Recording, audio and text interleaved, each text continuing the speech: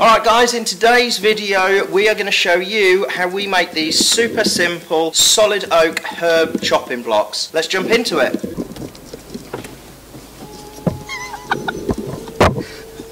Help me!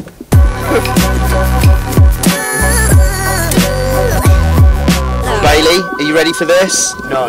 We are going to mill up some timber. We're going to Nick Mill's joinery. Are you excited, Bailey? Excited. Bailey's excited. Right, let's go. We've basically got about 30 metres of European French oak, which needs milling up. We've got Bailey with us today. Say hello, Bailey. Hi. Our thicknesser is out of action. That's why we're using Nick's place. We've got to take it from 27 down to 22 mil. Also, just while we're on the Downs Road, check out that view.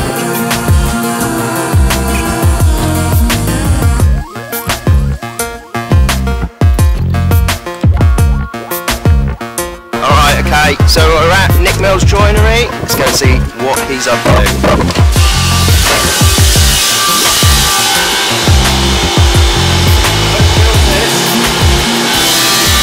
Wow, look at his haircut.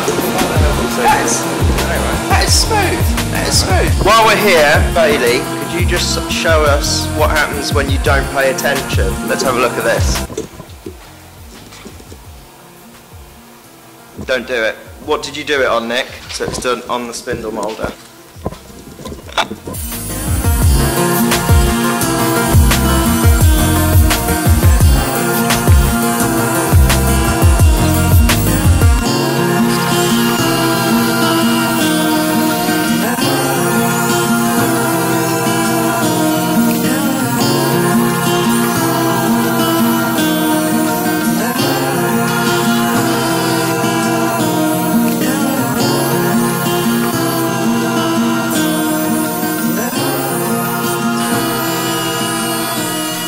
Done.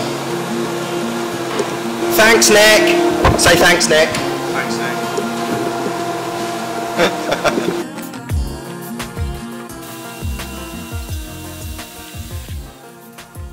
Thanks, Nick. See you next time.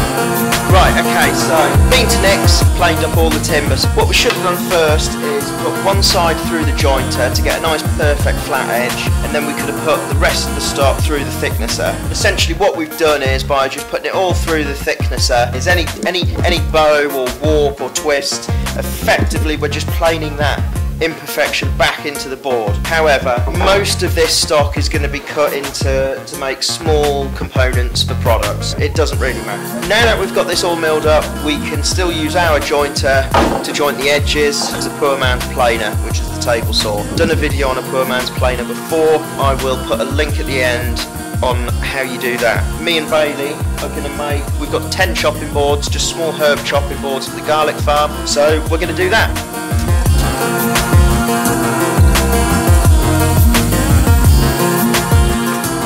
I've just showed Bailey quickly how we do a poor man's planer. So now what we've got is a board which is pretty straight. It's nice and flat. We've got two planed edges and then two sawn sides. That's good enough for what we're doing. What we're going to do now is, last week Bailey learnt how to use the radial arm saw, so we're going to set it up and we're going to cut the blanks for the herb chopping boards.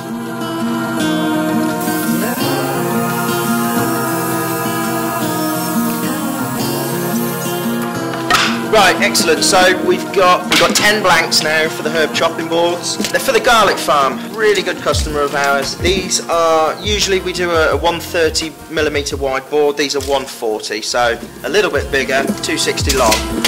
They're also a little bit thicker than usual as well. When we were milling them up, we got to a stage where we had a completely flat board. Instead of milling down to 22mm, we've got a 24mm thick board, much better. What we're going to do now is, I'm going to take these over and put them through the router, give them a chamfer, and then Bailey's going to sand them up, and then they're ready for laser engraving and finishing. So let's get over and do that.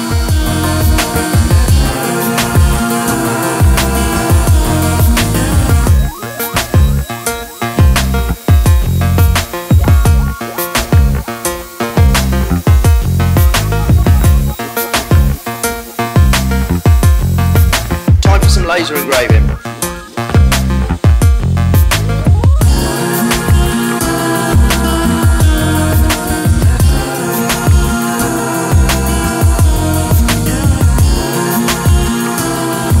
We've got the text on there along the edge.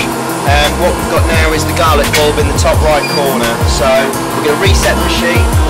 So Bailey's going to go ahead and cut all the garlic bulbs onto the boards, and then they're ready for sanding.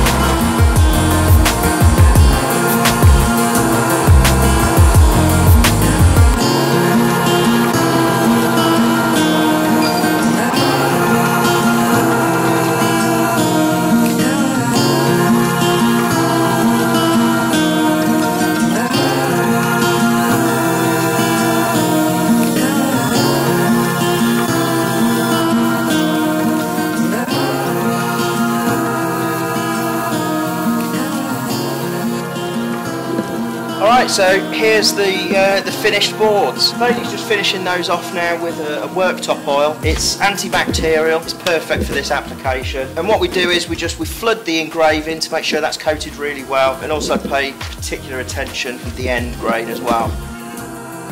So while Bailey's doing that, I'll have a quick word about the Axby Hirst Academy sponsors. We've got 2 Academy sponsors at the moment. Radical Machine Sales, we get all of our laser engraving equipment from, and also the Garlic Farm on the Isle of Wight. Now, without those sponsors, taking students like Bailey on wouldn't be possible. So I will leave a link in the description to both Radical and the Garlic Farm's websites and their social media. Please check them out. If you're thinking about getting a laser cutter or CNC router or plasma cutter, they do vinyl cutters, get in touch with Radical. Their after sales care is amazing. If you're on the Isle of Wight, or even if you're on the mainland, you can contact the Garlic Farm. They do a massive range of products and they ship out as well. So thank you very much to the sponsors. Again, it wouldn't be possible without you guys, so thank you.